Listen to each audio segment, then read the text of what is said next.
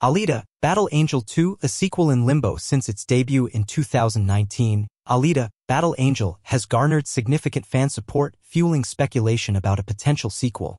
Director Robert Rodriguez's expressed interest in December 2021 has further fueled hopes among fans. However, Disney's acquisition of Fox has thrown the sequel's future into uncertainty, leaving fans on edge. Both Christoph Waltz and Rosa Salazar have expressed a mix of uncertainty and optimism regarding the possibility of a sequel.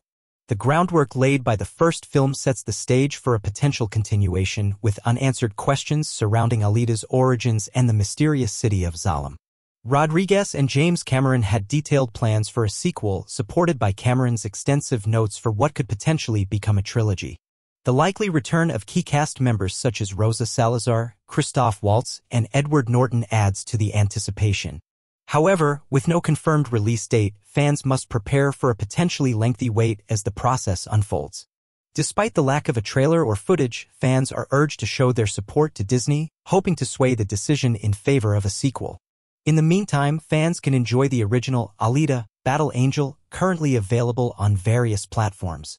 This update is provided by Hugh Armitage, movies editor at Digital Spy, offering his expertise in movies journalism to keep audiences informed about the eagerly awaited sequel.